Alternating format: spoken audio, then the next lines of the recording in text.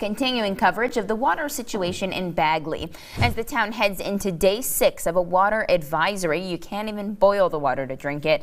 HyVee is hoping to help out residents by donating water. On March 1st, a water advisory was issued because of elevated levels of manganese in the water.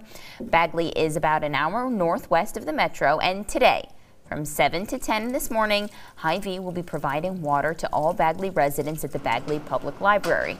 Each resident will receive 3 1-gallon jugs as well as 2 24-pack cases. Any remaining water will then be split between the Perry and Jefferson HyVees for Bagley residents to pick up just while supplies last.